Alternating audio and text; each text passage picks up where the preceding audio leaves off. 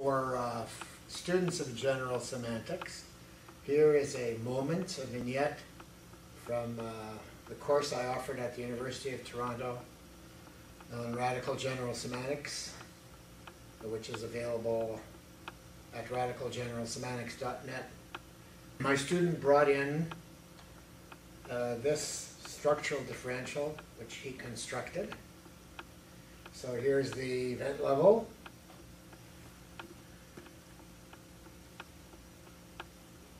There's the strings coming down from the event level to the object level. As you can see, some strings don't get to the object level and some do.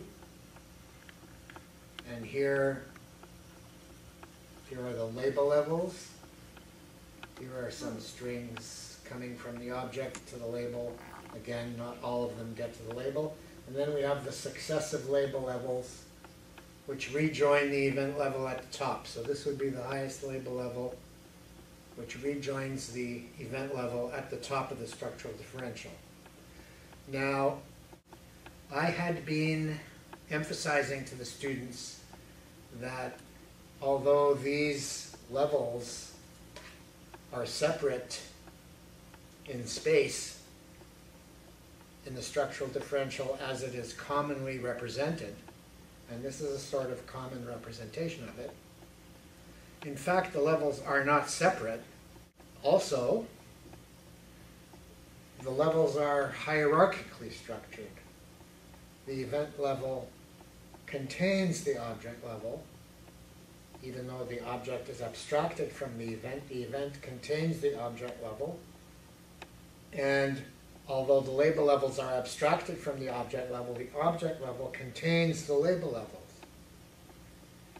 So this student, whose name was Scott Bezow, many years ago, he constructed a structural differential in which the togetherness of the levels could be seen and felt. Korzybski wanted us to see and feel the levels of the structural differential. He wanted us to be able to say, this is not this is not this, right? But Scott created a version of the structural differential in which the object and label levels could be put back, as it were, returned to the source in the event level. So there they are, contained within the event level. I thought that was really interesting. And so we can then take them out. You can take them out and put them in this version of the structural differential. Now, we can also see here what Korzybski thought was very important, and that is that the highest label level that we read, I'm almost quoting, I think, we read our latest higher abstractions into what is going on. Oh, I can show that. We read our higher abstractions, we read our abstractions back into what is going on, and it is only in this way that we can have any knowledge of what is going on. Knowledge of what is going on depends on reading our abstractions from what is going on into what is going on. So we can also demonstrate that with the structural differential. And I could also mention at this point that language inheres in the body, and the body inheres in what is going on.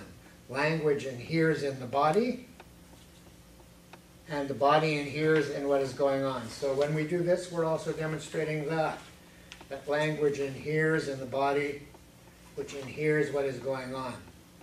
Now, I'd like to suggest that if some such representation of the structural differential had been more widely known, the errors of Hayakawa's popularization, his replacement of the structural differential with the so-called ladder of abstraction, which Bruce Kodish has cogently criticized in his work, would have been less likely to take off.